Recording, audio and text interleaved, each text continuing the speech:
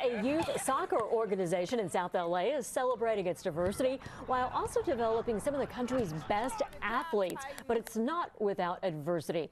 In tonight's Live Connected, celebrating Black History Month, NBC4's Darsha Phillips and photographer Haley Cook introduce us to the players and the coaches. And they are determined to change the game both on and off the field. All right, come on, ladies, let's go. Come on, try to go across. Touch. There we go. We had an abandoned house right next door, and it burnt down. So therefore, it was like kind of an empty field. Come on, let's go. When Nataka White was growing up in Compton, he didn't have access to a soccer field, proper goals, or even a coach.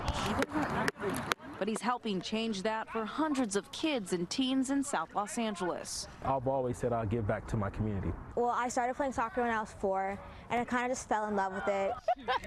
These have been my friends forever, and they're like my sisters now.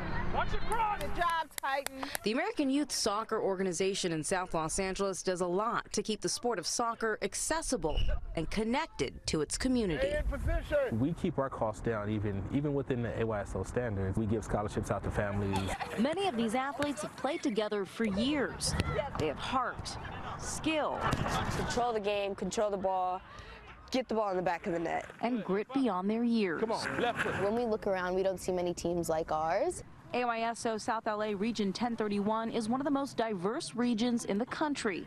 And while these athletes love that about their teams, on the field, they sometimes face difficult realities. They kind of come in with the mindset that we're going to be really violent, we're going to want to punch them, we're going to want to hit them, slide tackle them, play really dirty. But we're just coming out there to play soccer. And situations that even leave their coaches speechless. They're crying in the middle of the game, and I'm like, you know, what are you crying for? And they're just like, well, you know, they just keep on calling me like a black monkey.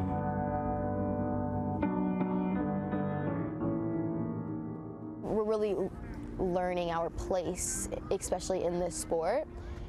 And it's hard sometimes. But thankfully, their coaches, families, and teammates remind them their place is on that field. We're not getting angry about that. The best thing to do is to score.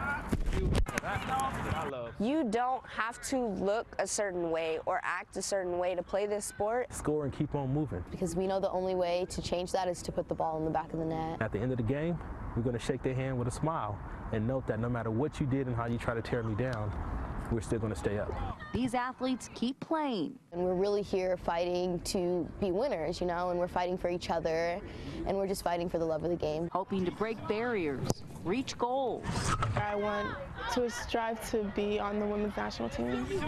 And inspire the next generation of South LA soccer players to reach higher and dream bigger. Outside.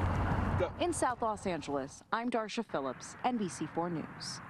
Oh, just a great story there. The soccer organization has about 1,000 athletes in just 2 fields. Despite this, last year an all African-American girls team won the AYSO National Championship. The organization is now petitioning the city of LA to create 3 additional fields to accommodate its players.